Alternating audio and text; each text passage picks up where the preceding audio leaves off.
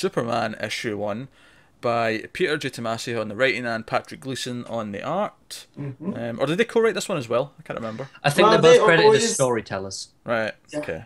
they're a team like Wade and Somni Right, cool, do cool. that. So That's nice, that's nice. mhm. And so I read Batman first this week. And I read this first, so And I read Batman first, not for a particular reason, just in that I almost just have this like set order that I read the books in now. It's just habit more than anything else. And I thought, oh man, that was great. That was exceptional almost, right? And then I read Superman issue 1 and holy shit. yep. This now I don't want to get too hyperbolic because obviously things could take a downturn and whatever, but this first chapter in this story, Son of Superman, makes me think this might end up being a very special Superman story, which is like in years from now when people say, "Oh, what Superman book should I read as a first-time reader?" Or you read Birthright, you read For All Seasons, you read this, you read that, read Son of Superman. Like I feel like it might be in that discussion. Yeah. Uh, This is already everything I wanted it to be when I heard the premise and that it was from Tomasi and Gleason. yeah. Yep. I just wanted to mention too that we got some of the family in action, but that Superman's kind of like grumpy Superman. So I was worried that was going to carry over here, Yeah. and it didn't. So It I is was very worth pleased. it's worth mentioning this is set after that Action Comics arc, so Yeah. just to keep things Yeah, right in yeah, your, yeah. your timeline, of things. But So so before we get to the main bulk of the story, let's talk about because it shifts narration to John after the first little bit. But let's talk about the first little bit first, where Clark's at the grave of New 52 Superman, and he's narrating and he's saying some nice things, as we've sort of seen the sentimentality before. The one moment to mention though is he puts his hand on the ground, and I actually forgot this yeah, happened till I looked at it just now, just because the rest of the issue is yeah, so great. Yeah. Like I just kind of forgot about this. And there's like it leaves like a sort of blue handprint thing on the. I'm not even sure exactly what's happening. It's like it burns the shape of his hand into the ground almost. yeah. I put that as he was just pushing down really hard and it laid down the grass because he wasn't paying attention. See, I don't think You it know. is that because his narration. Yeah, it says that he's surprised that something just happened, and that it references Rebirth. He says that Mr. Oz said that we were not what we thought we Right. were. Mm-hmm. And it says now this. Like, this is weird. I think it is actually glowing blue. Yeah, it's the next tease of the mystery, I guess. Nice. So that's worth. But you can sort of see him in the last panel opening his shirt, and he's saying how he's had the black suit. He's put that away. And Yep. then He's retired it. and then the page that we all fucking loved is there's just 2-page spread of just the jacket ripping open to reveal the S Yep. with the single caption box saying the colours will fly. It's just Page like, of the week. yes, like just yes. Yep. And then we get another 2-page spread, which is the title page of the comic, which I might More argue fantastic. it is more fantastic. I'd almost argue that Yeah. wasting a 2-page spread in this would normally bother me, but it's like nah. It's the start of the Well, book. especially when they're back to back like that. But Yeah, then you get to see Gleason just work his craft yeah. He Here. just kills it, doesn't he? with the layouts and just how everything leads into another. Like, oh man, I also so really good. love the muted colors as well. Like, it's kind of. They pop Well, out, but they're just a little bit subdued, even the bright so ones. like Gleason, I first came to him reading Green Lantern Corps, where he was drawing all these weird looking aliens, and he almost had like a grotesque style that I thought was fitted more to shadows. And then you see him here, and it kind of reminded me of Tim Sale's from For All Seasons. Yeah, I get it, especially this one on this page here where he's holding up the Yeah. train. Mm-hmm. Yeah. It's a very classic looking Superman. He's kind of blocky, but in that old style way. And like you said, the muted colors all just Yeah. it all just plays in. So I mean, I think the first like 4 or 5. Well, it's actually more than that because it's like several double-page spreads. But like this first little chunk just got me so like enthused. It was like, yes, right, fucking Superman, we're in. And then the story shifts to narration from John, and it's from his perspective, which I've got a feeling a lot of this first arc will be because of Right. what it's about. Yeah. And we have to talk about Goldie. Poor Goldie. I couldn't believe they did that. That was That literally had me in shock. I I was reading this on the bus. I was like, fuck. What did they just do? people who follow, I mean, if you've watched any of other stuff or listened to any of other stuff, other shows, you know that I have cats. I have 3 cats. I'm a cat person, and They'll probably pop up in this at some point. possibly they're all asleep right now. But poor Goldie. I mean, I thought he was going to save the day. I thought he was going to, I thought John was going to come in, take care of the stupid bird that was going to attack the cat, and then It's one of those times where the page turn really works because Yeah. the page ends before with just the glint of it coming from his eye. But you think he's going to do it, and then you turn the page, and you just get that massive explosive thing. I can't even describe it.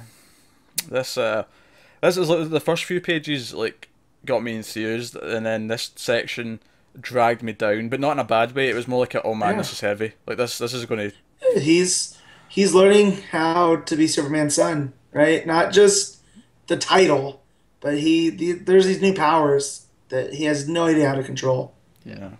It's not going to shy away from the heavy No, stuff in this series. exactly. You can tell already. And that's also where we're first introduced. First of all, Johnny crying about what he's just done. It's heartbreaking, but we also get the first look at this neighbour, this girl about his age, who right now I'm just going to say is going to be his Lana. I'm just going to call it right now. Yeah. Which I'm cool with. Is she holding a skateboard? I can't remember. I think she was. Along those lines. Yeah. She popped over. She's Sure. from the farm next door. She's like a scared kid. But, so, I mean, yeah, so Johnny comes back, and I know she wasn't holding, she was holding the milk. Bag. Yeah, it was a bag of something. Yeah, it was the way she was standing. It reminded me of someone, like just a skater kid holding a skateboard. Do you know what the thing about that page is that gets me? It's not. I'm not sure whether he's more torn up about Goldie or the fact that he broke his promise. Like that obviously means a lot to him because that's what he goes straight to. Yeah, yeah. I think that just is. It shows that he is son of Superman. Like it's inbuilt into him almost. I feel like, I don't know, I want vengeance for the cat. Yeah. Well, I mean, he's owning up responsibility for what he did. I think it's time to get some kryptonite blades and go to town on this little shit. Jesus. He didn't do it on purpose, Pete. Jeez. He tried to save the cat. Yeah. I'm gonna grab his neck like Bat Tank style and be like, "Do you bleed? You will." I apologize for referencing that piece of shit, by the way. As you should. Yeah. Yeah, that As you has no should. place on this podcast. None. But so what's her face here? Where's her name? Is it Wendy? It's not Wendy, is it? No, I'm looking. God. Kathy. Kathy. There you go. So Kathy comes over and she's seen this, and I think this will be an interesting relationship that's going to blossom from this because she's seen what he can do. So she'll be the one that he can confide in, even more than his parents maybe. Where if he's too scared to tell them something, he'll tell her. Yeah, Right. because obviously he doesn't tell them about Goldie. Yeah, at least not yet. I mean, Well, no, but they actively, like Lois actually asks, "Has anyone seen Goldie?" And he says no. yeah, and your stomach just churns a little bit for him. It's like, oh. Yeah. Especially as it follows immediately by her showing up, and we know that she knows what happened. Yeah. I love how she's just kind of looking at him the whole time with these big eyes, just like, eek. Don't say nothing. Don't provoke. Yeah. Yeah. And then we get to see Superman and Lois be stern parents when John throws a little bit of an attitude fit. Which he's like, what, 11, 12? Yeah, I think he's about 12, yeah. Yeah, Yeah, so that makes that's about sense. normal. Yeah. Being a preteen boy. Yeah. But I don't know, I thought it was interesting, don't use me as an excuse to be a bunch of liars. I think that's a really interesting. It's an interesting theme to poke at, that he feels that he's the excuse, which is, we know is ridiculous because he was hiding who he was for decades. Yeah, but I mean, they're not the average DCU. You know what I mean? Yeah. They're from a different. I don't know if it's a timeline or what it is anymore, but they're not like the rest. There's more to it. But then this is the thing. Like, so we open with the really exciting stuff. Then we have the scene with the cat, and then it gives me this other great scene which just drew me in, and it's this idea that from his bedroom he sees like Wonder Woman and Batman show up to talk to Superman. And this is obviously going to tie into, at least this meeting will tie into the first Justice League arc, because this is them showing up and being like, who the hell are you now that you're here? And they look scary as hell. Yeah. Because the way that the shadows hit them, they're so intimidating. No, absolutely. Don't forget the fact that Wonder Woman has her sword out. You know, that's Yeah. always immediately more intimidating. Oh, Yep. exactly. But it was all from his point of view, which is, again, them being scary. Him using his super hearing, which I imagine is just kicking in to try and we get like little fragments of the conversation. And that's how we see where this fits in. This will fit in between Action Comics' first arc and Justice League's first arc with them and like, right, you're here, who are you, explain yourself, as they would. You know? But then Wonder Woman and Batman catch him watching or listening.